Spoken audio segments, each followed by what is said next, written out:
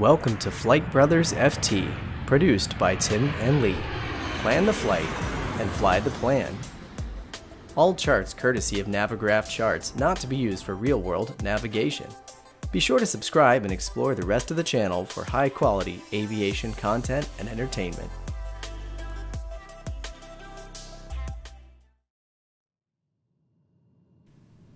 We begin today's exploration of Chernobyl's reactor or nuclear power plant in the cities of Pripyat and Chernobyl from UKBB, Kyiv Boryspil. At an elevation of 427 feet, it's approximately 50 nautical miles from the actual power plant itself. It's the largest and busiest airport in the Ukraine and provides 62% of Ukrainian passenger air traffic, handling 12.6 million passengers as of 2018. In the same year, Kyiv was recognized by FlightStats as a top 20 most punctual European airport. Over 60 national airlines and foreign airlines operate 120 worldwide routes. It's serviced by 2 runways, 18 left and right and 36 left and right, with a 13,123 and 11,483 foot runway. It is the only Ukrainian airport with scheduled transcontinental flights.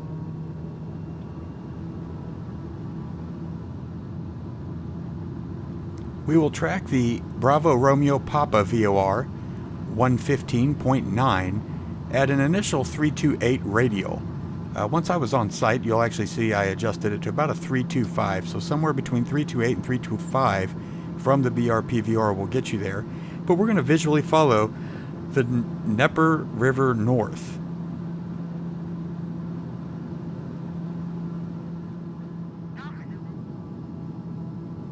We will begin a right-hand turn as we depart runway 18 right out of the airfield, and you can see by our moving map display we've reversed our course and we're heading north. The river will be off to our left, and we'll fly that up and then until we intercept our radial, then we'll head directly to the power plant itself. You can see also on the moving map display the magenta line I have plotted is a direct course for our destination today, which is UKKM, Kyiv Antonov 2 International Airport. I thought while we were flying and exploring the area that it might be interesting to land at 2 different airports just so we can see what is in the area.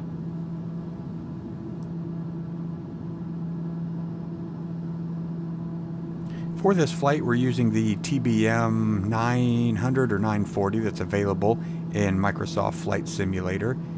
As we fly out, I have navigated across some points of interest, did a little research, overlaid some Google Maps with you. You'll see as we near those points of interest. And just a couple, when this reactor failed, it was the Soviet Union at the time here in Ukraine. And I just found that it would be kind of interesting to see some other things that were around here. So here to the left, there's 2 consonants there with Dnieper. It's DN. I don't know really how they pronounce that in Ukrainian or Russian. I believe Ukrainian is the local language. But we'll fly up the river, kind of north a little bit here, and then we'll intercept that track. We're actually on the 325 now, as you can see, or we're heading a 325 heading.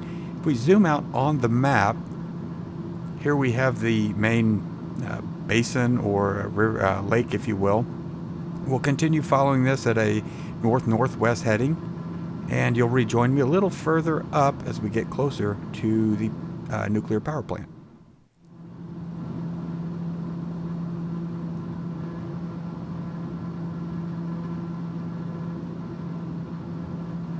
Here we are abeam one of the widest portions of the river. Makes a great navigation aid. Of course, it pops up also on the moving map display, so you can actually fly the north-northwest, fly over this as you see here on the Garmin.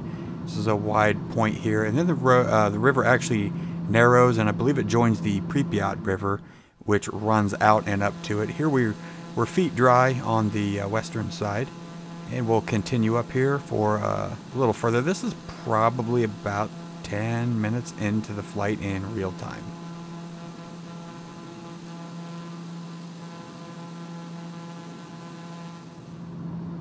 If we zoom in here on our Garmin, you can take a look, and there's actually a restricted airspace area here.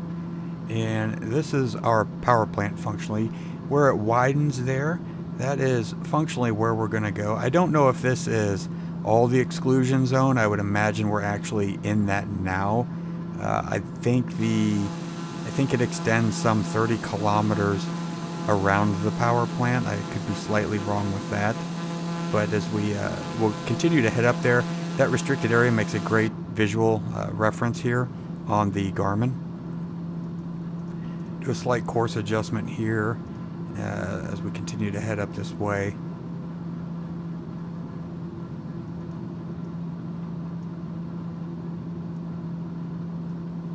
We are beginning to approach the Duga 1, which I will show you. It's on the right side of the screen now. The texture is not great at my settings, but I've overlaid the Google Map image here, and it was one of 3 Soviet over-the-horizon radar stations developed in the 50s. Chernobyl 2 was a nearby military housing area for military personnel supporting the radar. The Duga 1 array seen here is a receiving station with the transmitter called Lyubek 1 near the town of Chernihiv. The Duga was nicknamed by amateur radio operators as the Russian woodpecker due to a repetitive tapping sound heard on shortwave radios. The site was evacuated the day after the Chernobyl power plant disaster. The transmitter in Lyubek was torn down in the year 2000.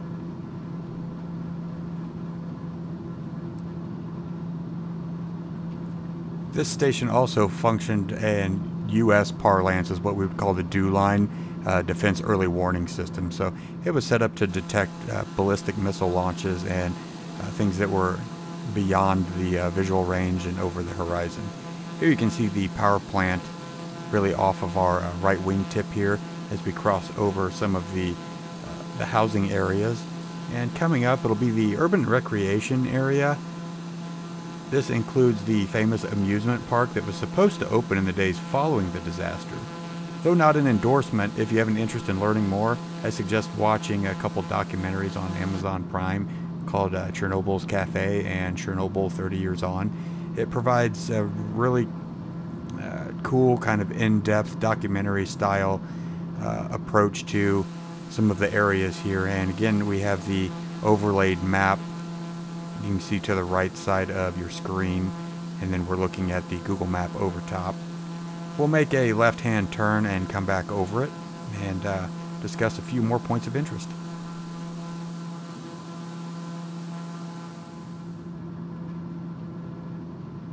The town we're actually over is Pripyat, and Chernobyl was directly off our nose, some probably 20 kilometers. In front of us is the Yanov backwater. I believe this was a recreational lake for boating and fishing, and there's many photos on the internet of this famous sinking boat, and that boat is in this lake, left to rot and sink as the years pass. And to our right again is the urban living area. The power plant is actually at about 11 o'clock here as we're flying directly over it. The overhead view, you'll see the arch being built. The concrete structure around the reactor floor was the sarcophagus, and then the archway that was rolled in, I believe around 2017, 2018, it was placed over the reactor. It was supposed to give another 100 years of maintenance while they worked to still decontaminate the area. The power plant itself, if memory serves me correctly, the last reactor was shut down in 1998 and 2000.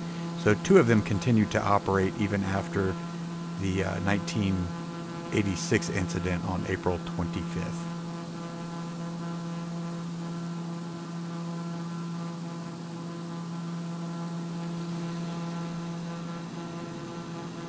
Here we have again the Google Map overlay, and the silver archway is the new safe confinement that was rolled over the demolished or exploded reactor during the disaster. And again, that was to contain, I believe the sarcophagus was kind of hastily constructed and it had some radiation leaks, so that's why they did that. We have the cooling pond off to the left. Here again is the overhead view from Google Maps. And that was the emergency backflow in case they needed the extra water in the event of something happening. The maximum depth was 20 meters, And according to some of the websites listed below, if you're interested in learning more, please check our links below. There were some fishermen actually on the pond the night of the 26th, and some even became casualties of radiation sickness. I'm not sure the significance of that traffic circle and road, but it was here in Microsoft Flight Simulator, so it kind of drew my attention to it, and I thought that was kind of just a neat roadway traffic circle issue. Here we're actually approaching the town of Chernobyl, and there's a few things that are famous around this area. Here, just off to our left, is where the monument of those who saved the world is, where the arrow is, you can see there, as well as the Chernobyl welcome sign. A lot of these images pop up on the internet and movies, documentaries, etc. about it. So I just thought those were pretty neat points of interest. That's where they're located. I think at this point we're nearing the end of the exclusion zone. So people would normally continue to, live normal lives. They weren't evacuated from this area. Here I was adjusting the VOR here to try and get a more finite fix off of the BRP VOR. At this point we're now leaving the site. We're heading south toward our destination. Here a little further we'll actually, I'll show an overlay here. I'm not sure what these buildings are, so if you know, please comment below. It's the town of Rykun, R-Y-K-U-N, and I believe that's in the Kyiv Oblast. It's about 10 miles north of our destination. The buildings right here that you can see kind of drew my interest. I thought they kind of looked like farm fields or, places where you would keep animals or something, so I couldn't really find anything by searching it. So if you know, please leave a comment below. Be kind of cool, but makes a nice landmark here. You can see the airport that we're landing at, our destination, Kyiv Antonov 2 UKKM, off of our nose. Here again is the Google overhead view of the area we've just crossed over.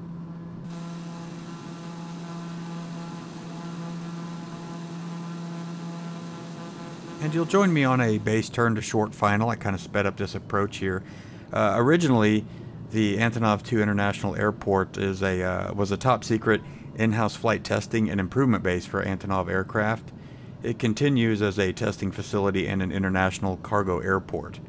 The airport is owned by Antonov and operated by Antonov Airways, and the world's largest aircraft and only existing copy, the Antonov AN-225, is based here. This runway is runway 15 and 33. You can see here we're approaching 33, and it is 3,500 meters or 11,483 feet in length.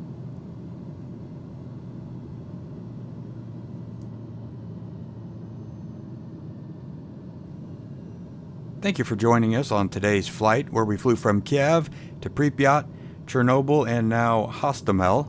If you like this content, please like us and subscribe. On social media, you can find us on Instagram, Twitter, and now Reddit at FlightFT2019. On Facebook, we are Flight Brothers FT. If you'd like more content like this, I have a couple ideas still in the works. Here we're going to show you an overhead shot of, it's actually down in the bottom right, a Antonov AN-124, so take a look at that. Again, that image is courtesy of Google. So, as we always say on this channel, plan the flight and fly the plan.